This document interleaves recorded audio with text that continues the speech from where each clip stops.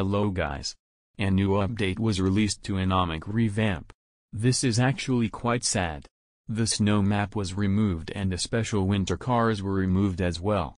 Meaning if you had some in your inventory, they were made back into normal cars.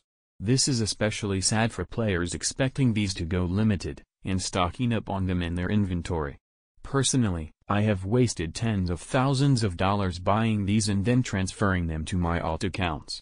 Anyone else who did this, I deeply apologize for misinforming you. I hope you can understand why I thought these were going to be limited. I hope you can forgive me. That's all I have for today. I will keep you posted on new updates. Bye guys.